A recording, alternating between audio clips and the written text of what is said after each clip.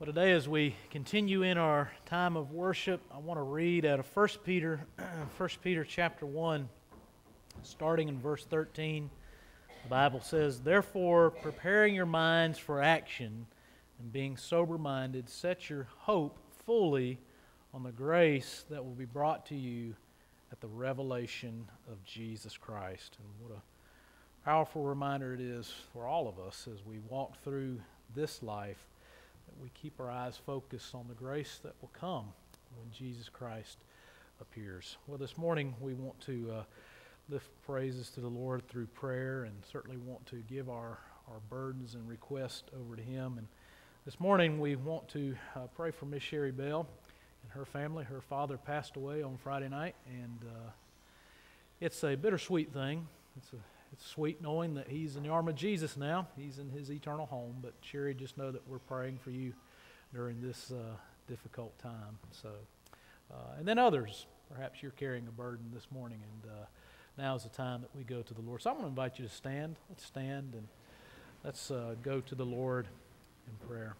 Heavenly Father, Lord Jesus, we do thank you for the song, the message that the children just gave us, Lord. We have so many things to reasons to lift praises to your name, Lord. You're so good to us, and we thank you for your abundant mercy and grace. And Lord, just as your word reminded us, Father, may our focus and our minds be stayed on the wonderful truth that you are coming back, and we long for that day. Lord, we know that as believers we're not exempt from trials and tribulations. We're not exempt from hardship. But Lord, we know this for sure. No matter what you allow us to face, you are always there with us. You travel the difficult roads with us, and we thank you for that. Nothing can separate us from your amazing love. And Lord, today I just want to lift up Sherry and her family to you as they mourn their loss. Lord, I thank you that Mr. Cloud had that time in his life where he surrendered his life over to you.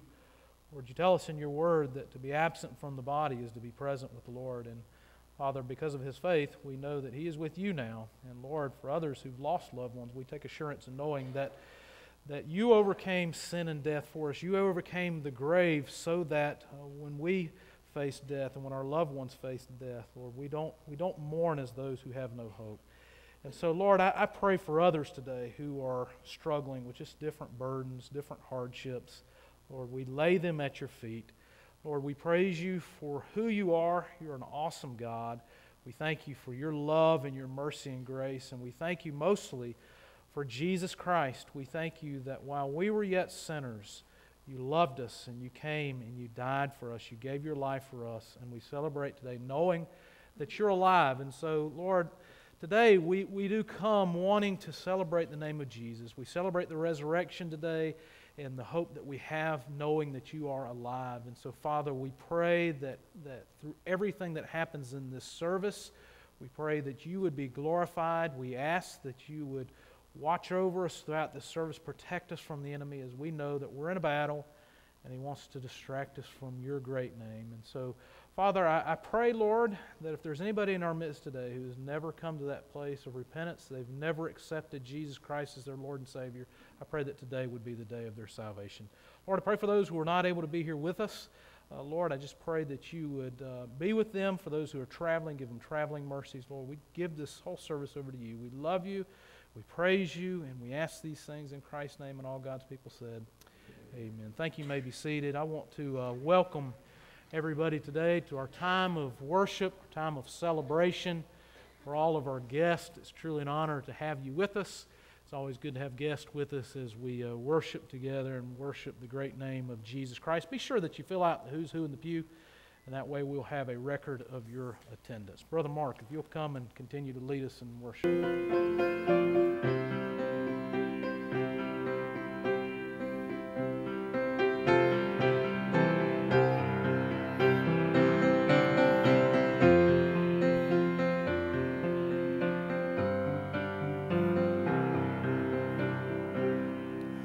Blessed assurance, Jesus is mine.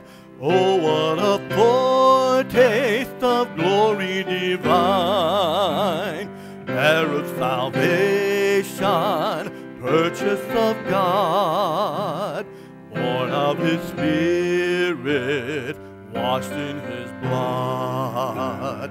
This is my story, this is my song, praising my Savior all the day long. This is my story, this is my song, praising my Savior all the day long. Perfect submission, perfect delight, visions of rapture now burst on my sight. Angels descending bring from above echoes of mercy, whispers of love. This is my story, this is my song, praising my Savior all the day long. This is my story, this is my song, praising my Savior all the day long. Perfect submission, all is at rest. I and my Savior am happy and blessed, watching and waiting, looking above, filled with His goodness, lost in His love. This is my story, this is my song, praising my Savior all the day long. This is my story, this is my song, praising my Savior all the day long.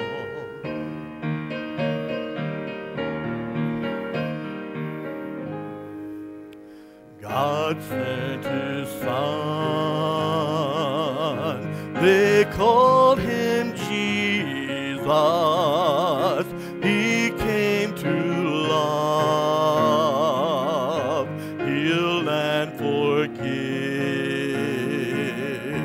He lived and died to buy my pardon.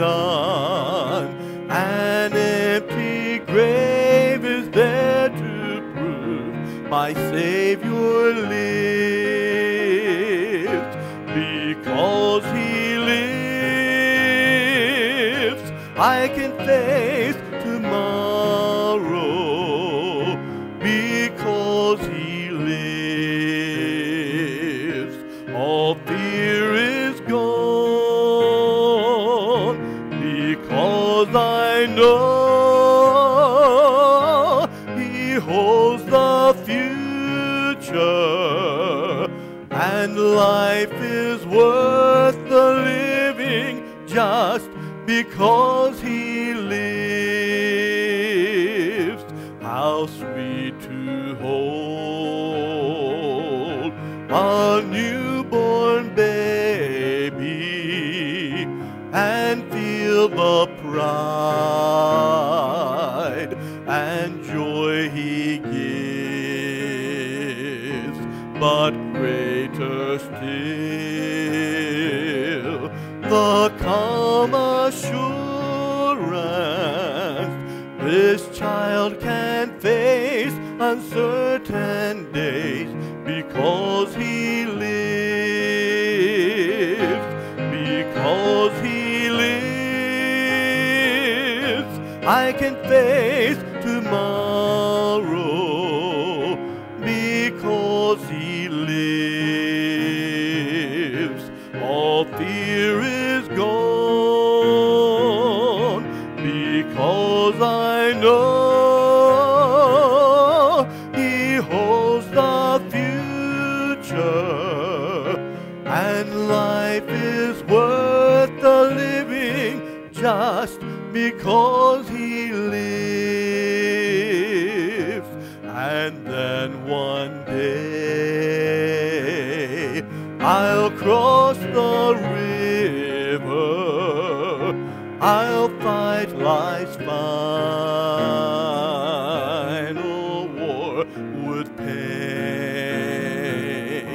And then as death gives way to victory, I'll see the light of glory, and I'll know He lives.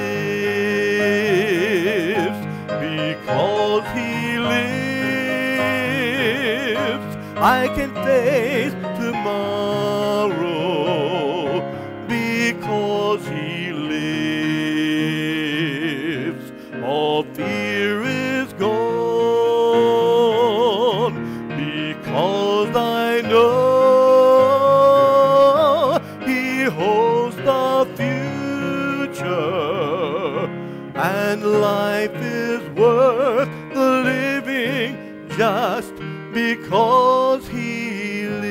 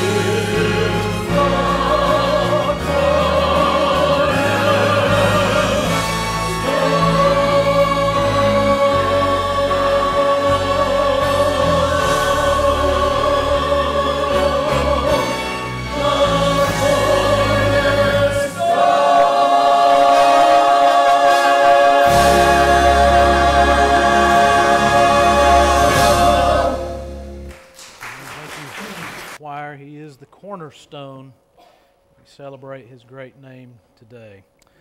Well, today we're going to be in the Gospel of Luke, Luke chapter 19. Luke chapter 19, we're going to be in verses 28 through 44 today. If you will be making your way to Luke chapter 19, verses 28 through 44. As you're turning there, I want to mention, you may have noticed in our bulletin that we're starting something new here at First Baptist. We're starting to have a deacon of the week. And as you can see, if you already haven't noticed, that's Mr. Ron Baxley is our deacon of the week. And that is just for you as a church family. If there's a need that arises during the week, if you need somebody to pray with, you need something that you just need ministering to, their contact information is there, so you can certainly contact the church office, contact staff, but also contact the deacon of the week. And normally, and I take responsibility of this, the deacon of the week will also come and pray at our offertory time. And I told everybody, except for Brother Mark, that Brother Ron was going to come and pray. So, Brother Ron, I do apologize. Where is Brother Ron? Okay. He got mad and left. But if he is back, he will come and conclude our service in prayer. So just want to thank our deacons and pray for our deacons as they seek to fulfill the ministry that God has called them to, because they have a very important ministry. All right, Luke chapter 19, verses 28 through 44. If you will stand as we honor the reading of God's Word this morning. Luke chapter 19, starting in verse 28, as we talk about the king riding on a donkey. The king riding on a donkey. The Bible says, "And when he had said these things, he went on ahead, going up to Jerusalem. When he drew near to Bethphage and Bethany at the mount that is called Olivet, he sent two of the disciples, saying, 'Go into the village in front of you, where on entering you will find a colt tied, on which no one has ever yet sat. Untie it and bring it here. If anyone asks you why you are untying it, you shall say this, the Lord has need of it.' So those who were sent away went away and found it just as he had told them. And as they were untying the colt, its owner said to them, 'Why are you untying the colt?' And they said, 'The Lord has need of it.' And they brought it to Jesus, and throwing their cloaks on the colt, they set Jesus on it. And as he rode along, they spread their cloaks on the road. As he was drawing near, already on the way down to the Mount of Olives, the whole multitude of his disciples began to rejoice and praise God with a loud voice for all the mighty works that they had seen, saying, 'Blessed is the King who comes in the name of the Lord, peace in heaven and glory in the highest.' And some of the Pharisees in the crowd said to him, 'Teacher, rebuke your disciples.' He answered, 'I tell you, if these were silent, the very stones would cry out.' And when he drew near and saw the city, he wept over it, saying, 'Would that you, even you, had known on this day the things that make for peace, but now they are hidden from your eyes. For the days will come upon you when your enemies will set up a barricade around you and surround you and hem you in on every side and tear you down to the ground, you and your children within you. And they will not leave one stone upon another in you, because you did not know the time of your visitation.'" Well, let us pray. Dear Lord, we thank you for your word this morning. We pray, Father, that you would use the truth that is in your word to speak to our hearts. Father, I pray that you would soften our hearts so that we can receive the truth that you have for us today. Lord, we know that you don't want us just to acquire knowledge for the sake of knowledge, but you give us your word in order to bring about change in our lives. And Lord, we do want to change. We want to become more like our Savior. And so, Father, we just ask that you would be honored during this time of teaching, and we ask these things in Jesus' name. Amen. Thank you. You may be seated. As you know, on Tuesday, we are going to have what we call the Georgia primaries, where we will be voting on those candidates that we would like to see run for president. And I'll just say that I cannot underestimate this enough. While I certainly will not stand here and tell you who to vote for, that is not my responsibility. I will say this, number one, be sure that you go and vote. That is one of the privileges, the great privileges of living in a democracy. And one of the freedoms that we have as God's people is that we can choose our leaders. So be sure on Tuesday you go and vote.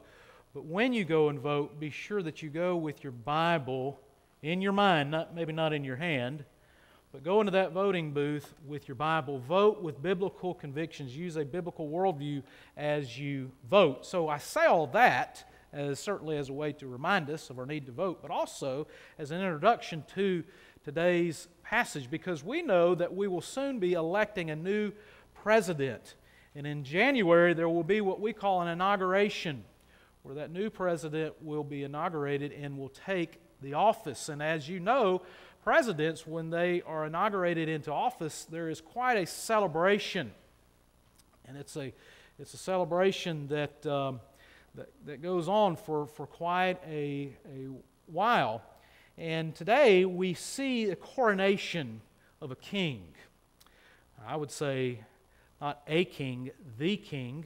This is Jesus Christ. Of course, this passage is familiar to many of us. We're entering into the Easter season. It's hard to believe that we will soon be in the month of March, and Easter comes early this year, so we will soon be celebrating what we call Palm Sunday, which is what is happening here. The triumphal entry would happen on Palm Sunday.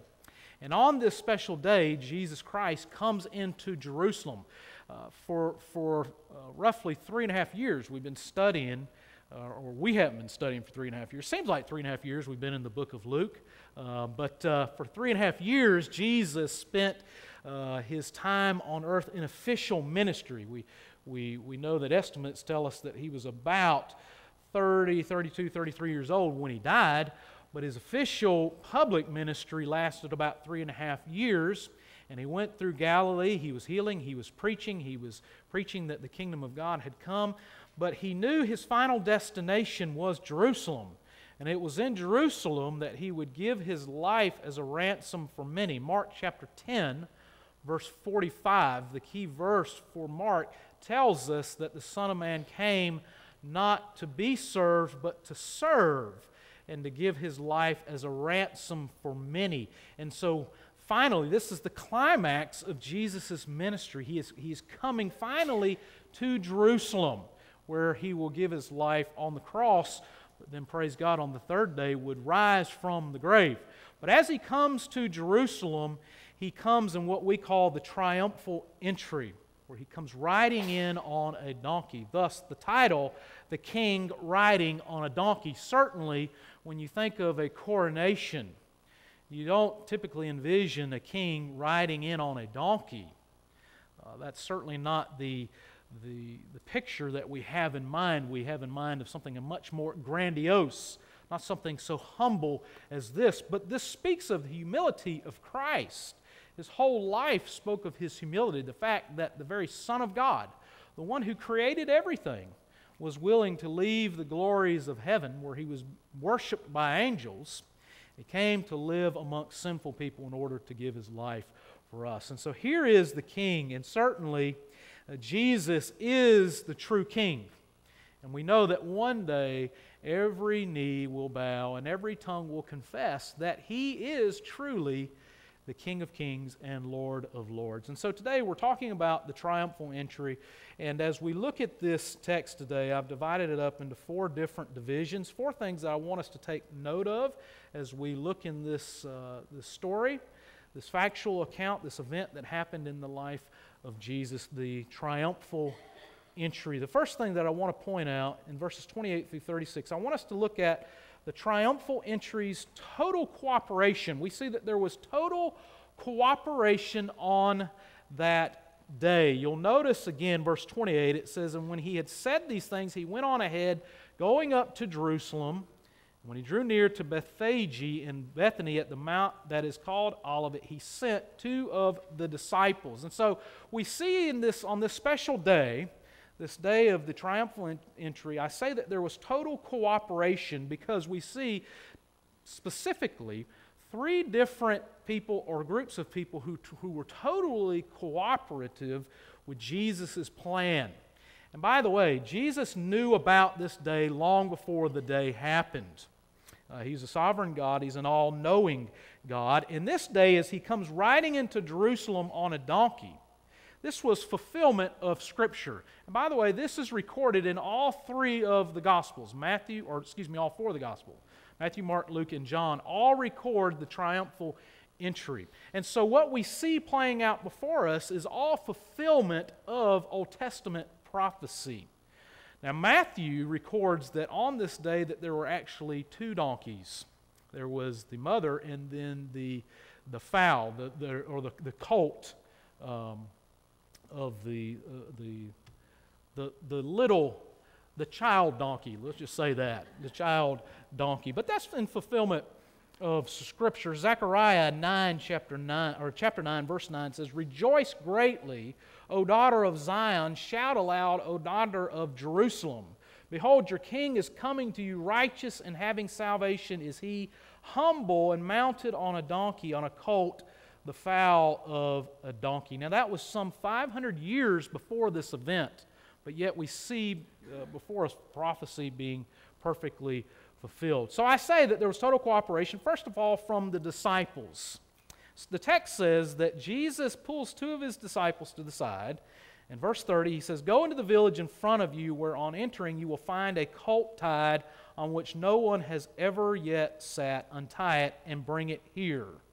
And then verse 31, "If anyone asks you, 'Why are you untying it?' you shall say this, 'The Lord has need of it.' So those who were sent went away." So they totally cooperate with Jesus' plan. They do exactly what Jesus told them to do. Now, as I said, in Matthew's account of this, he says that there is two donkeys. Luke here focuses just on the baby donkey, the child donkey, if you will. And the reason why it is the child donkey, the colt, is because in the Old Testament, something of this occasion, the only type of animal you would use would be an animal that had not been used for any common sort of purpose. And so thus you have this young colt who is used. So the disciples are completely obedient. They cooperate with Jesus' plan. But not only the disciples, but also the owners of the donkey. I love this. It says the disciples, they go and they do just as Jesus told them to do. And this is almost kind of humorous because it says that they went away and they found it just as he had told them. And then it says, "And as they were untying the colt, its owner said to them, 'Why are you untying the colt?'" Now, that's kind of funny because I'm just envisioning this happening. Can you imagine you go out to your car and someone's trying to hotwire your car?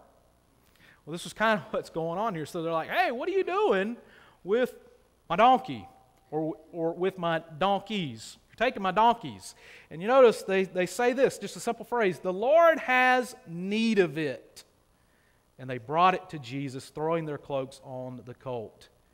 And they sat Jesus on it. So the disciples were cooperative. The owners of the donkeys, they simply recognized the authority. Certainly they had heard of Jesus. By this point, Jesus would have been very well known. And perhaps these owners, in their minds, recognized that Jesus was the Messiah as well. So they allow the disciples to take the donkey. They put their clothes on the back of the donkey like a saddle. And they sat Jesus on it. And there's a third, not a person, but a third something that is cooperative with Jesus. Who is that, or what is that? That cooperates here with Jesus. The donkey. Now I think this is fascinating because this is a colt. This is a untrained donkey, one that had not been ridden. But yet Jesus sits on this donkey, and the donkey calmly rides with Jesus on its back. That's just absolutely amazing. And from all this, from this cooperation, we learn some things about Jesus. We learn about His authority, that He has all authority. We learn about His omniscience. Jesus knew exactly where the donkey would be at. He knew exactly what would happen. Some people say, well, He had this prearranged. I don't think this was prearranged. Why do we have to try to explain this? Jesus was not only man, but He was God. He knew exactly where the donkey would be tied. He knew exactly the reaction of the donkey's owners. He knew it all because He's all-knowing. He knows everything about us. He knows everything about the world and what is going on. Not only do we learn about His authority and His omniscience, but we learn about His power. Again, this goes back to this colt. He's able to ride on this young donkey's back. And you know, as I was thinking about that, I thought about this truth, that Jesus Christ can tame the untamable. He can tame the untamable. And perhaps today you come with something in your life that just seems like it's untamable. And from an earthly perspective, there's nothing that can tame it, but there is one who can tame it. And that is Jesus Christ, because He is all-knowing, He is all-powerful. So we see the triumphal entry's total cooperation. Number 2, second major division comes in verse 37 through 38. We see the triumphal entry's temporal celebration. So we see total cooperation, then we see the temporal celebration. So here comes Jesus. Again, they place the blankets on the donkey's back, serving as a saddle. Jesus comes riding into Jerusalem. And when He comes riding into Jerusalem, they're laying their garments on the ground. The Gospel of John says that they laid palm branches on the ground. All this was symbolic of the people's submission to Jesus. They had recognized that this was the promised Messiah. And so here is this great celebration. Now, there would have been a lot of people there on this day because this is the week of the Passover.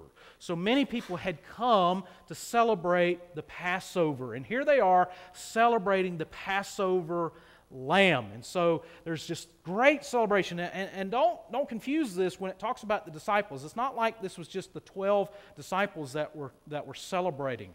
Bible scholars estimate that perhaps there were thousands of people there that day singing out praises to the Messiah, singing out Hosanna to God in the highest. They're declaring that He is the Messiah. So there is this temporal celebration. Now, the reason why I say it's a temporal celebration, because this crowd is a fickle crowd. Because right here at the beginning of the week, we see that they are singing praises to Jesus, Hosanna, which means save now. But just in a few days later, this very same crowd, many of these same people who were crying out Hosanna would be crying out, crucify Him. Now why such a change in the attitude? Well, you see, the people there, they had an invention in their mind of what the Messiah was to be. In their minds, Jesus was the Messiah, the one who was coming to Jerusalem not to die on the cross, but Jesus would be the one to bring death to the Romans. So in their mind, they're thinking that Jesus had finally come to Jerusalem, and He would perform more miracles demonstrating His power, and He would finally overthrow the Roman oppression and rule, and Jesus would bring peace. But then during that week, when Jesus didn't live up to their expectations, and He wasn't the Messiah that they had invented in their minds, they rejected Him, and they called out for His blood. So we see here this temporal celebration. Number 3, not only do we see the total cooperation, we see the temporal celebration, but then in verses 39 through 40, we see this tense confrontation. You'll notice there in verse 39, and some of the Pharisees in the crowd said to Him, Teacher, rebuke your disciples.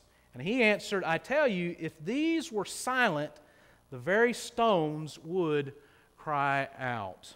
So not everybody that day was celebrating. There was, what I preached on a couple weeks ago, there was a cold water committee, right? That was the Pharisees. They hear all these people praising Jesus. They're celebrating their Messiah, and they're not happy. Now it says some of the Pharisees, and let's just be careful. There were some Pharisees who actually submitted to Christ as Lord and received Him as Messiah. But most of the Pharisees rejected Him.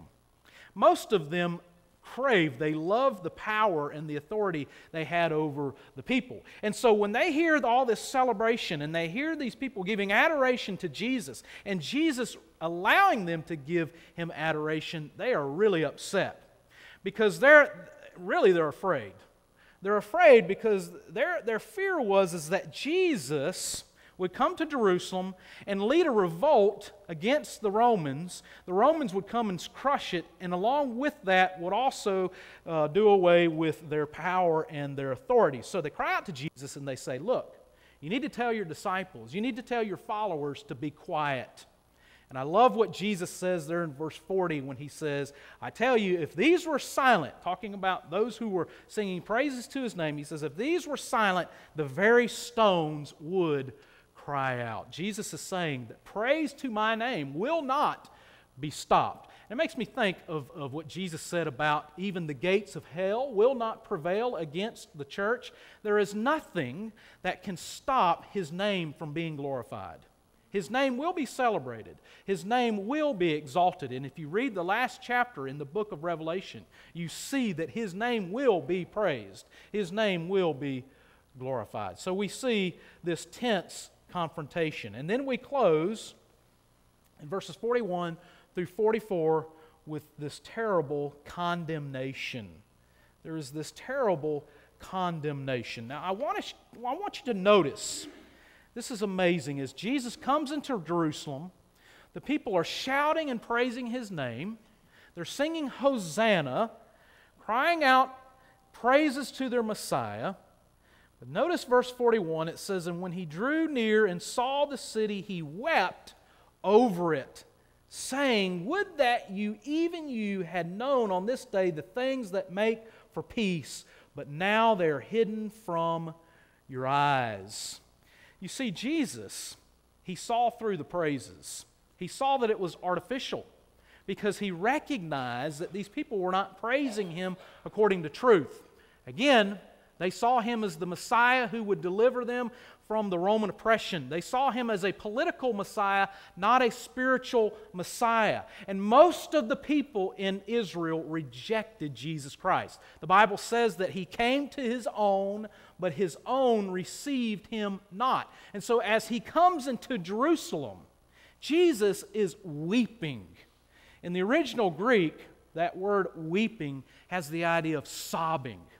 Jesus is sobbing with compassion over the people because he sees the hardness of their hearts. He sees that they had rejected the truth, the revelation that they had been given. That he saw that they had the opportunity to repent and to receive true peace, true lasting peace, but for the most, they rejected him. And so he weeps with compassion over the people.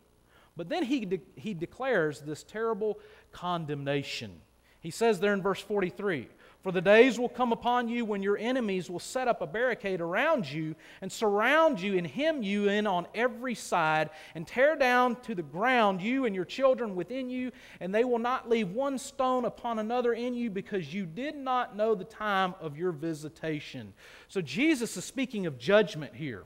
He's giving prophecy. He's saying, because you have rejected me as the true Messiah, not the Messiah of your imagination, you haven't surrendered to me in repentance, there's coming a day that you will be judged. And this all was fulfilled perfectly in AD 70, when the Jewish people led a revolt against the Romans, and the Romans came and they squashed that rebellion. They tore down the walls of Jerusalem, they destroyed the temple, and over 600,000 Jews were slaughtered by the Romans. So that is why I say it was a terrible condemnation. So 2 words of application as we study this triumphal entry. You know, this is one of these texts that if you were raised in church, you say, yeah, I know about this. We talk about this on Palm Sunday. If we're not careful, you can miss the application. And what is the application? I believe the application is really comes in the way of a challenge. And the first challenge is this: we must have a proper view of Jesus. We must have a proper view of Jesus. Again, there were many on that day that were crying out, Hosanna, which means save now.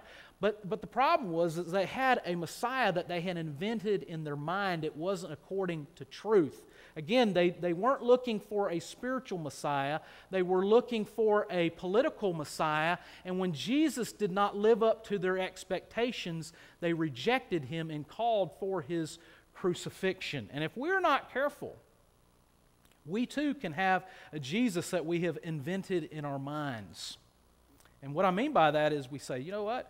Hey, I want Jesus. Jesus is going to fix all my problems. He's going to make life lovely. He's going to make my wallet full of money. He's going to make me wealthy and healthy, and everything will be great. And then when Jesus doesn't do that, when he doesn't live up to our expectation, we reject him. So we must make sure that we have a proper view of Jesus. And that view can only come from sacred scriptures, that he is the Messiah. He is not one to come to make this earthly life perfect. He tells us that we will, through many tribulations, enter into the kingdom. But he is faithful. And only those who are faithful to him, whose faith endures, will be saved. So we must have a proper view of Jesus. But then from this, as I was thinking about this yesterday afternoon, as I was just reading this text and I was reading what some other commentators said about this, I think that we also should have a proper view of people. Because here's Jesus, and he knows that the majority of those who were singing praises to his name in just a few short days would be crying out, "Crucify him." But you'll notice, what is his reaction towards those people? He weeps for them. He has compassion for them. And here's the thing, church. None of those people deserved his compassion and mercy, but he still loved them, and he still wept for them. And you know what? As God's people, and maybe I can only speak for myself, but it's easy to extend mercy to those who we think deserve it. But how about that person that comes up to you, you see them on the side of the road, they're holding up the sign, work for food, and we say, oh, you know, they're just scamming. They don't deserve it. They've got themselves into this situation. We must view people through the lenses of Jesus Christ. We too must have compassion on those who don't deserve mercy, on those who don't deserve his grace. Because the last time I checked, there's not a single one of us seated here today who deserved his mercy and his grace. But praise God that he loved us still. Well, let us pray. Heavenly Father, Lord Jesus, we pray that as we learn more today from your word, that we won't fall for the trap that many in Jesus fell for. They invented a Messiah of their own making. They invented a Messiah according to their own terms. Lord, may we receive you according to truth, and may we follow you obediently as followers of Jesus Christ. And even when life is difficult, even when we go through things that we don't understand and in our flesh we don't think that we deserve, Lord, may we still faithfully follow you, because, Lord, you are deserving of our faithfulness to you. Lord, we thank you that you were faithful all the way to the cross. You gave your life for us, and we thank you that you weren't just a political Messiah, but you are a spiritual Messiah. And one day you will come back, and every political ruler in this world will acknowledge that you are the true Messiah. But Lord, until that day, as your people, Lord, may also we be like you in that we view people with the eyes of Jesus. Lord, we encounter people every day that are in much need of mercy. Lord, may we not have the attitude that we only extend mercy to those whom we think deserve it. But Lord, may we love people, and may we weep over people just as you did, people, sinners, who need your mercy and grace. So, Lord, we pray that as we come to this time of invitation, Father, we pray that we would come with humility. We're reminded here of Jesus. He came with humility, riding in on a donkey. Lord, may we have that same humility. And maybe there's something that we need to come to the altar about, and we need to lay at your feet in humility. Lord, maybe there's somebody here today, and in humility they need to acknowledge that they need a Savior. They need to be saved. Lord, I pray for those who are hurting today, those who know of people who are hurting. Lord, I pray for those who have wavered in their faith. They're not where they need to be in their walk with you. Lord, we pray for them We pray that you would work in their hearts today and draw them back to yourself. Lord, we pray that above everything that you would be glorified in our time of invitation, and we ask these things in Jesus' name. Amen. Well, at this time, I'm going to invite you to stand as we have a hymn of response this morning. Hymn number 513, The Nail-Scarred Hand. The altars are open. If you want to come to the altars and pray, the altars will be open. If there's a decision you need to make, don't procrastinate. Don't put it off. Come and do whatever Jesus is leading you to do as we sing hymn number 513.